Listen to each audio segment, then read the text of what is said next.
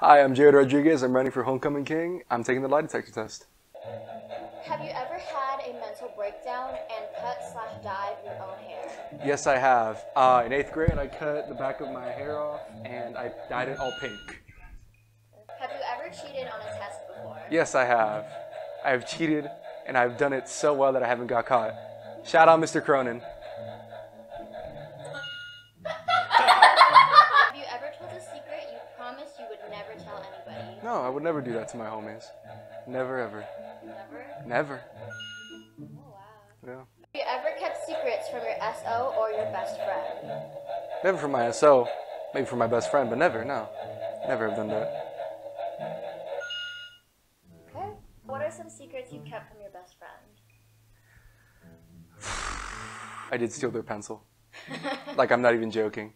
Like, at 8th grade, I stole, God, who was it? Nico's pencil. And I told him, no, I didn't steal that pencil, but I really did. And I feel really bad because he was like, bro, I really like your pencil. And I was like, yeah. So, follow-up question, is Nico Peters your best friend? Nico Peters is one of my best friends. I have many best friends. Every person that I say hi to, they're all my best friends. Okay. Who are your best friends? Name every single one. Nico Peters, William Scanlon, Roberto Garay, Caleb Outerman, Diego Blattler, Alexia from my photography. Have you ever devious licked something from the store or the school? Never. I've never done that. If you could steal something from anywhere without any repercussions, what would it PS5, Best Buy. be? Those- Oh, they're gonna have them. November 12th, restocking, man. Have you ever told someone something about another person that was not true? No, I'm not a rumor starter. Never done that. Oh! Would you leave your brother on an abandoned island for $1 million? No hesitation. I would do it in a heartbeat, in a snap of the wrist. What's your brother's name? David Rodriguez. Graduated class of 2018. Tell your friends if they graduated 2018 to hit up David. Have you ever gotten a ticket for your car? I actually haven't yet. I was very close to one, but no, I didn't. I was actually about to get pulled over right now, fun fact. So I was at the school because I had to go check something out. And then I was coming over here, and then I kind of made an illegal left turn on a red in a do not turn. Okay, so you've had your license for 10 months plus your 6 months of permit driving, and you don't know that you cannot turn left on a red? I don't think that's in the questions.